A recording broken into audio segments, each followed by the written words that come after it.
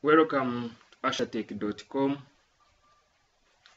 Today we are going to discuss discharge over a rectangular notch or weir.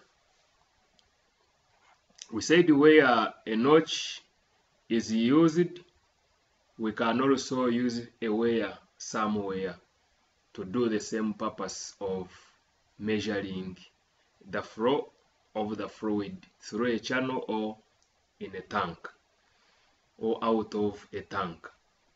So now we are going to consider a rectangular notch. So we are taking a rectangular shape of the notch or weir. This is a crest, which is the bottom over which the water is flowing, or the topmost part of the notch. And this is a nap, which shows the profile of water as it flows over the crest of a weir, and this is of a nap of the water flowing over the rectangular weir. Let us consider rectangular notch or weir provided in a channel carrying water as shown above. Let H be the head of water over the crest, and L be the length of notch or the weir. Now to find discharge of water flowing over the notch, consider an elementary horizontal strip of water, thickness dh and length L, at depth h, small h, from the free surface of water as shown in diagram C. This is the thickness dh, and it has a distance h from the free water surface.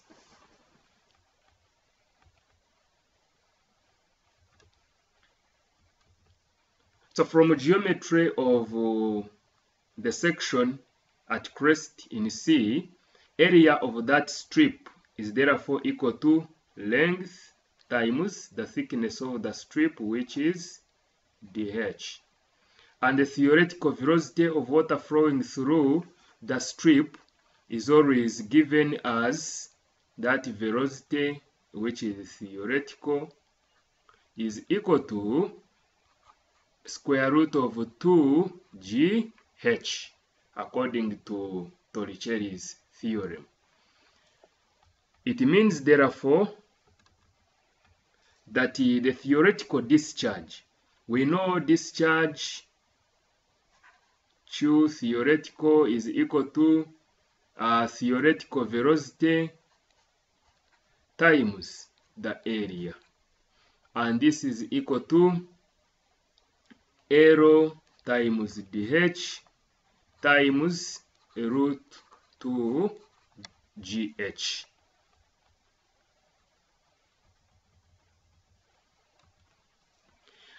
If we introduce in what we call the coefficient of discharge, CD, being the coefficient of discharge, then the actual discharge, Q actual, will equal to, let us use it as Q, will therefore equal to CD times L dh root of 2gh.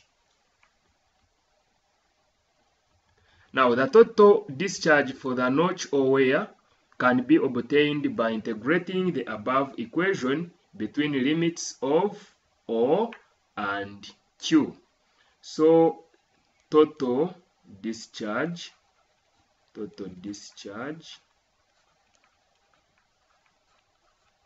will therefore equal to the integral of CD L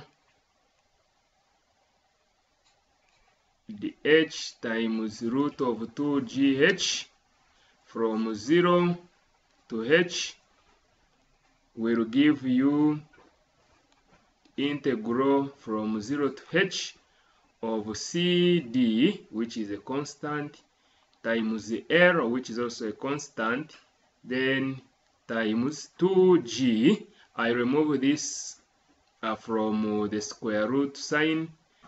This is root of 2g times h to power a half, then dh.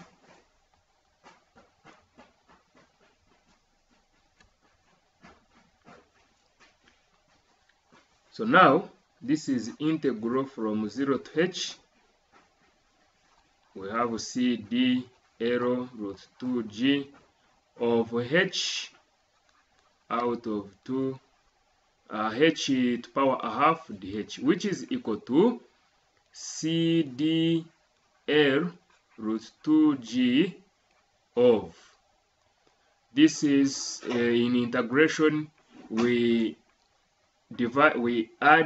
increase the power by 1 and divide by the new power. If this is a half, then plus 1, it will become h to power 3 out of 2. This is times 2 out of 3, because 3 over 2 divided by this, it will come to be 2 out of 3. Now, from limits 0 to h. So now it means that your discharge 2 will equal to 2 out of 3 CD L root 2G times h.